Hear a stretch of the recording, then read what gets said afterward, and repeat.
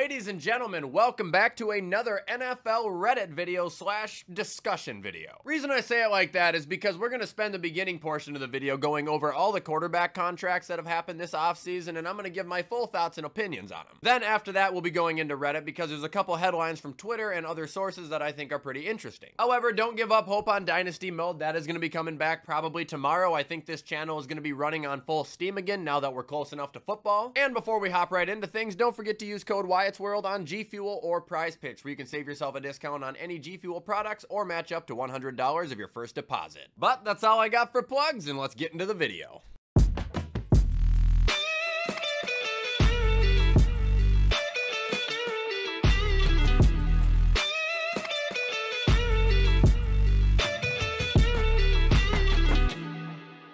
Alright, so like I said, starting off the video, I'm going to be going over the contracts that have been handed out to the quarterbacks so far this offseason, and we might as well begin with the most recent one, and that is Jordan Love. If you guys haven't heard, and no, I am not kidding, he has now been made the highest paid player in the NFL at $55 million a year annually, and also got the largest signing bonus in NFL history at $75 million. Now, the reason I said I wasn't kidding on this is because Jordan Love, I mean, he's only played 1 year as a starter, and Green Bay has gone all in on him. I mean, if you're asking me, that's a little bit too soon to be doing that. However, at the same exact time, they didn't really have another option. It's either pay him now or pay him $60 million next year, or let him walk. Obviously, they don't want to do either of those two things. They want this guy for their future, and in order to have him, they're gonna have to take a little bit of a risk, which they did. So my official thoughts on this signing with Jordan Love is, for what he's accomplished in his career so far, slight overpay. But I absolutely see where Green Bay is coming from. I know why they did it, and if I was Green Bay, I would have done the same exact thing. Alright, next contract we have is Trevor Lawrence. This was from a bit earlier this offseason, but in case you hadn't heard, the Jags have signed him to a 5-year, $275 million deal, which comes out to $55 million annually and makes Trevor Lawrence the third highest paid player in the league when it comes to guaranteed money. This has caused a lot of riots and commotions, especially when you look at what he's accomplished in his career and if you look at what he did last season. However, I'm going to give the Jags the benefit of the doubt, and I'm going to go ahead and side with them, saying I would have done the same exact thing. They have seen more than enough glimpses to know that this guy is an elite talent. I also hate being this guy, but last year he shouldn't have been playing on that leg, dude. He threw just as many interceptions in the last 6 games as he did through the first 11. Like, he was fucking hurt. Now, he played. He's gonna have to put up with the shit he's gonna take for it, but I'm just saying, like, he wasn't the same. He was their #1 pick 3 years ago, man. They put all the marbles into this guy. They can't give up on him yet. They also can't risk to pay him $60 to $65 million a year, so get it done now. If he plays bad, well, I guess you guys overpaid him. If he plays good, you guys are gonna look like a bunch of fucking geniuses.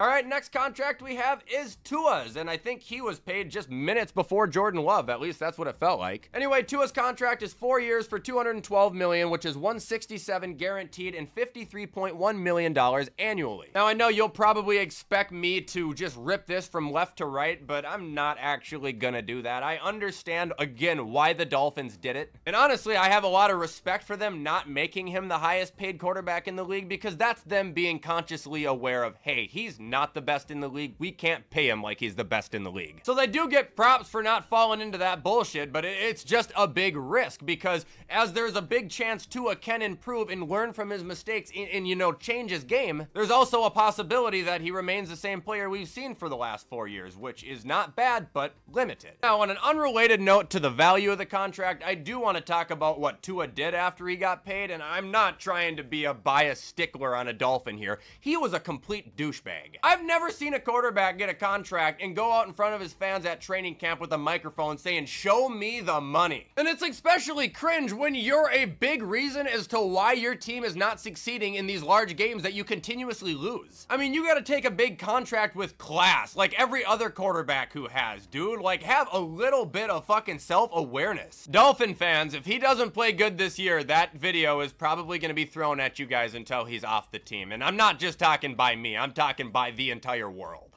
Moving on to the next contract we have, it is Jared Goff on the Lions. Earlier this offseason, they paid him to a 5-year, $212 million contract, which comes out to $53 million annually. I mean, plain and simple, if you think this is an overpay, I won't even entertain your stupidity. Like, I don't know what you're saying. You know he can make a Super Bowl. You know he can play at an elite level in multiple different situations. And if you're anybody who's paid any attention to the Lions over the last 3 years, you would damn well know he is a massive key component in the rebuild that has made them one of the best teams in the league. He's an accurate passer. He's a good improviser. He's not dumb with the ball. The guy's a winner. He is what you want to lead your team for upcoming season. Deserves every penny.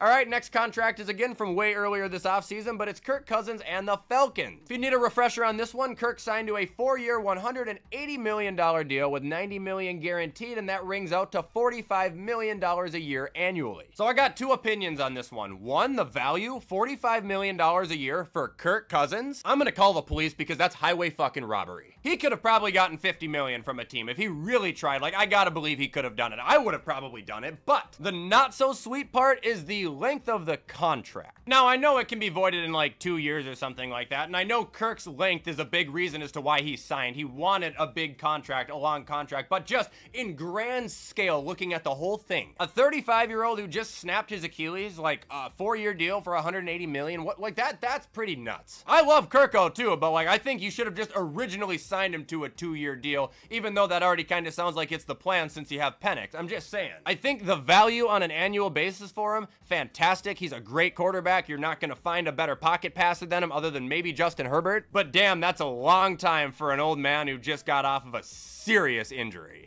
And the last contract we're going to go over is actually Baker Mayfield, and I had to go find it on a different website because it's so low. So earlier this year, Baker Mayfield signed a 3-year, $100 million deal with the Tampa Bay Buccaneers. That includes $50 million guaranteed and an average salary of $33.3 million a year.